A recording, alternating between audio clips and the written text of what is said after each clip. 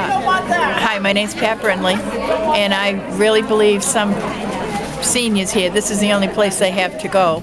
Otherwise, they'd just be sitting home fading away rather than just enjoying people.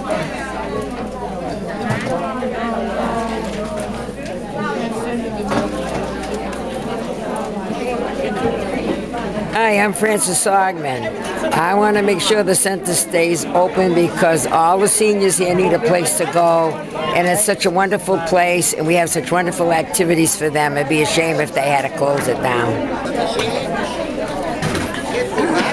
I'm Eleanor Duval. I come to the Brockton Senior Center, and before the city lets a policeman go, I'd rather see classrooms expand a little bit. I would hate to see a fireman or a policeman leave Brockton.